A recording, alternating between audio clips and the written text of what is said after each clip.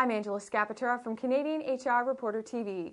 This week's news headlines coming up, but first we take a look at some of the top stories in the October 19th issue of Canadian HR Reporter. In early September, a fire destroyed the Chapman's ice cream production facility. Although production was halted, employees continue to receive salaries and benefits because of the company's business interruption insurance. We take a look at business interruption insurance, the benefits for employers, and what it covers. Proposed changes to the Trade Union Act in Nova Scotia may make it easier to resolve disputes concerning collective agreements. The new legislation involves including mediation arbitration for grievances. We discuss how this policy compares to other provinces and how it would affect employers. And in our training and development feature, we find out how the David Suzuki Foundation joined a pilot program to measure the return on investment for training. Now for our news headlines.